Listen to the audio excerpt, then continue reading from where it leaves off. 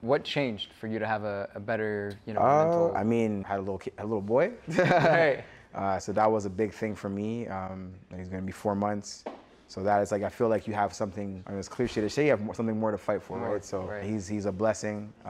Me and my fiance is great. You know, she's an amazing mother. She's doing great Shout out things. to you, Valerie.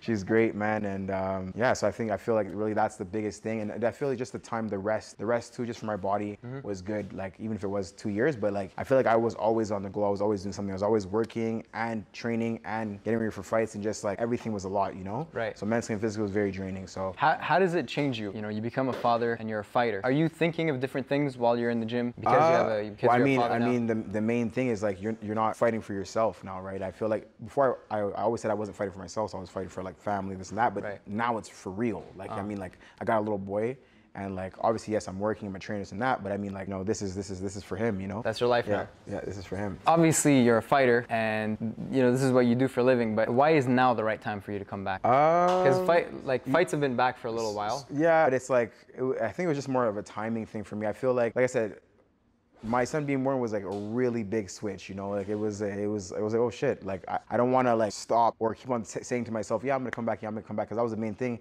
Like during the pandemic, I was saying to myself, yeah, I'm gonna come back.